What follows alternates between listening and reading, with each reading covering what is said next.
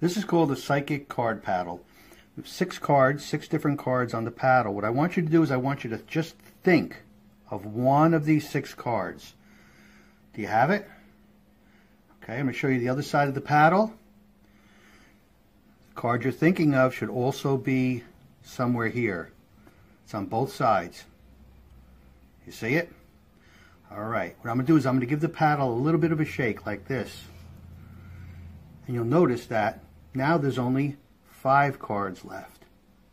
One of the cards has vanished, and I bet the card that vanished was the card you were just merely thinking of. I'll show you both sides of the paddle. That's also gone from this side too.